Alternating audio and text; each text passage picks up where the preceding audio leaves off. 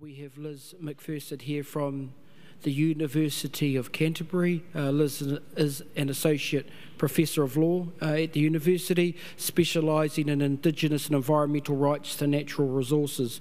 She co-leads with Eric Jorgensen research examining how far we can go with an EBM approach to marine management with existing law and policy. Liz, welcome to the mainland.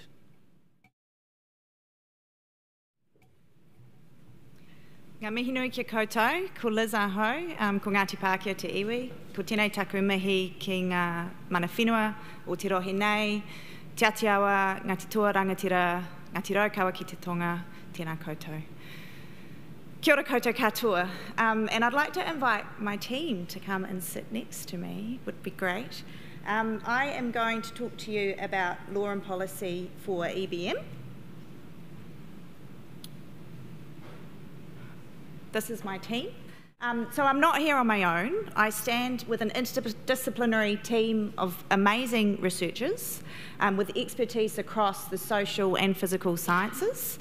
I want to especially acknowledge my co-leader, Eric, but also all of the other people here. So Hamish, Adrian, Andrew, Karen, and we also have Judy Hewitt, who's not with us, and Julia Talbot-Jones, who's not with us right now. I also want to acknowledge those who have taken the time to engage with our research across Māori organisations, government, local government, industry and hapu. I also want to acknowledge our Strategic Advisory Board of Legal Eagles who have provided oversight and feedback on the work that we have produced and as it has developed have continued to stay engaged. We know that there are multiple laws and policies operating in the marine environment in Aotearoa, and these are not always well aligned to each other. We've heard lots of talk about that this week. And they don't always take an ecosystem-based approach. And this is often referred to as fragmentation and seen as a problem that EBM needs to solve. More on that later. We also know that there is a complex network of largely Western laws and policies affecting Māori relationships with the ocean, and there are many great researchers in the challenge across a range of projects who are working on this, and many of whom we have heard from this week, and this is just an example.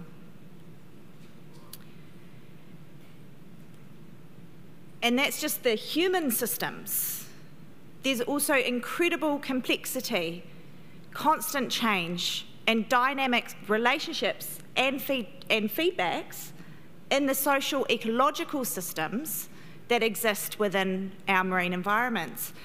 This is a multi-species system map that was prepared by Andrew Allison, Eric Jorgensen, Judy Hewitt, and Justin Connolly in collaboration with Fisheries New Zealand, and is an attempt to map the complexity of relationships and feedbacks of fishers and related people in Tasman Golden Bay. And I know that you can't see the detail, but the point is it's incredibly complex.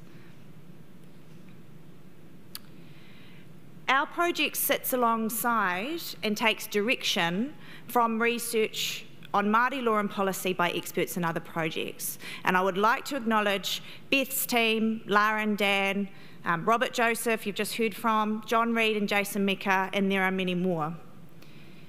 Within our team, we're lucky to have, and I'm going to embarrass you, Adrian Paul, our Māori legal expert, who helps provide a bridge to that knowledge and make sure that our work supports mātauranga and tikanga Māori.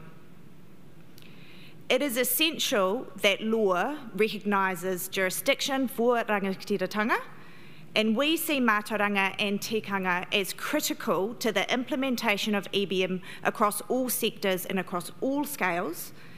And when Eric and I spoke about this yesterday, he summed it up nicely. He said that mātauranga and tikanga are everything, everywhere, all at once. So in terms of our project, we have these three research aims. But today I'm going to focus on the third aim, opportunities for law and policy to support EBM. And I want to draw attention to the word opportunities. And I think it's important to clarify that we are not policymakers and we are certainly not decision makers. Some of you are, and our role is to develop the research that can help you and inform you in making those decisions. I also want to emphasise that scale is very important to the work that we are doing, and Joanne Ellis is going to talk about this later on. But for now, I'd like to highlight some of the research that we have done and the relevance that it has for policy. For our first piece of work, we decided to look outside of Aotearoa at attempts to embed EBM in laws and policies. And one thing that we found is that everywhere we looked, no matter how good law or policy looked, there was incredible complexity and fragmentation of marine law across different sectors and scales. And we concluded that some degree of fragmentation is inevitable in the marine environment because of the complexity of the ocean and human relationships with it. So this meant that we should avoid the temptation to try and create one law to rule them all. That in fact, our attention should be focused on combinations of policies and laws and rules and institutions to support EBM. We found that the best way to support EBM was through a combination of what we called anchors and hooks.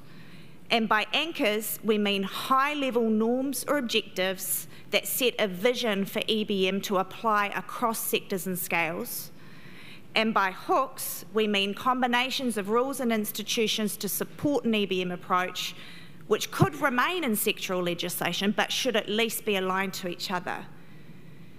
We also found everywhere we looked that Indigenous rights and authority were unfinished business, that resourcing and funding was key to the success of law and policy, and that marine spatial planning might be a hook, but that EBM is much more than marine spatial planning. We spent some time thinking about how EBM sat alongside attempts already existing in law and policy to be more integrated or more collaborative. And we argued that EBM is not an end point to be arrived at, and then that's done. It's an ongoing process that continues to adapt and iterate as interactions and collaborations in different rules and organisations in the policy space continue to evolve. So EBM is really about relationships between peoples and marine places. So we can't just create a law to do EBM. We need to focus on the processes and the capacity of people to support an EBM approach that will just keep on going and keep on adapting as change keeps happening. In our second piece of work, led by Steve Ehrlich and Hamish Rennie, we looked at existing legal and policy mechanisms that support EBM at the regional and local scale. The focus of this research was the relationship between the Fisheries Act, the Resource Management Act, and the Marine and Coastal Area Takutai Moana Act as they affect marine environments. And we showed here how decision-making under each of these laws applies across different spatial and temporal scales, as you can see in these maps. Each of these laws has different purposes, and this makes it difficult to effectively align their regulatory tools. But there were a range of legal and policy tools already existing that could support EBM, although they were not well implemented. So we emphasised here the need to resource capability at the regional level to integrate and develop these underutilised regulatory tools. The next piece of research, led by Karen Fisher, traced possibilities of supporting EBM in trends and governance approaches in Aotearoa. And we found that environmental governance is undergoing a shift, one that increasingly emphasises collaboration, co-governance, between government and communities and the importance of place-based decision-making. There is also a shift in governance approaches in terms of how the environment is viewed by people, which is informed by and better aligns to Māori worldview, knowledge and values. And the Te Awa Tupua Act from Wanganui is a good example of that. We argued there that EBM is a strategic approach to managing the marine environment because of the synergies with Indigenous worldviews and knowledges, particularly given this emphasis on interconnectedness, inclusivity, diversity, and relationality.